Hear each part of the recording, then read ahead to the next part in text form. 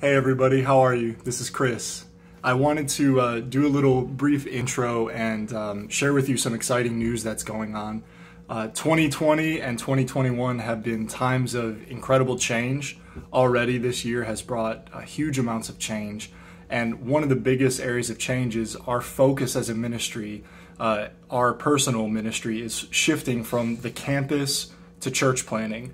It's still very much within the realm of Every Nation's vision to reach the campus and reach the world through planting churches all over the world, but the specific focus is changing. And so I want to invite you to check out this newsletter that I sent out, and in it there's a more detailed letter about why this change and what it will mean for you as ministry partners.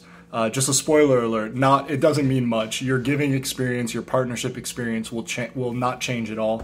It'll still be through Every Nation, and we will still be engaging in the Great Commission, just in a little bit of a different way. So, as always, I love you all. I'm super grateful to call you ministry partners and to continue to call you partners in ministry. Thank you.